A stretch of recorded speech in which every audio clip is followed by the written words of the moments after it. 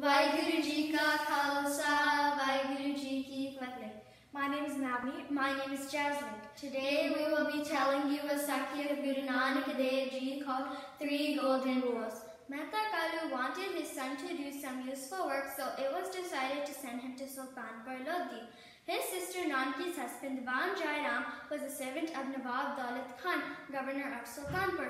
Jai Ram was able to find a job for Guru Nanak. He was appointed the Nawab's Modi or storekeeper. He was put in charge of the Nawab's Modi Khana or storehouse. Now you may ask, what was a Modi Khana? What was a Modi's duty or work? Owners of the land had to pay land tax to the government. In these days, that tax is paid in cash, but in those days, landowners gave a part of their crops as land tax. They gave all types of grains, cottons, chilies, gur, and brown sugar. All of these things were stored in a place called Modi Khana. Some of these things were given in use in the Nawab's house. Some of these things were given to the army, police, and servants. The rest were sold to public in the Modi Khana. The Modis had to keep an account of these things. They had to weigh them as they came in, and they had to weigh them as they were being given out. The Modi also had to keep an account of the money he made by selling those things. The money had to be deposited in the Nawab's treasury. For this work, he was given some pay and some rations. Guru Nanak did his work very well. He was fair and gentle to everybody. All who came to the Modi Khana were always satisfied and pleased. The Nawab's servants and common people started to love and honor him. He became very popular with them all.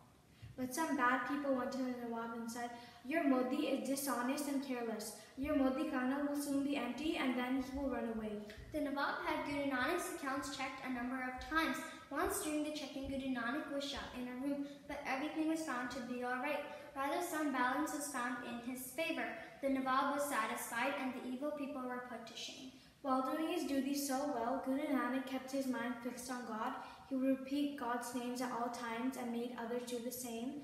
Every morning, he would wake up 3 hours before sunrise. He went to the Bain River, and after bathing in the river, he sang God's songs in his praise until it was day.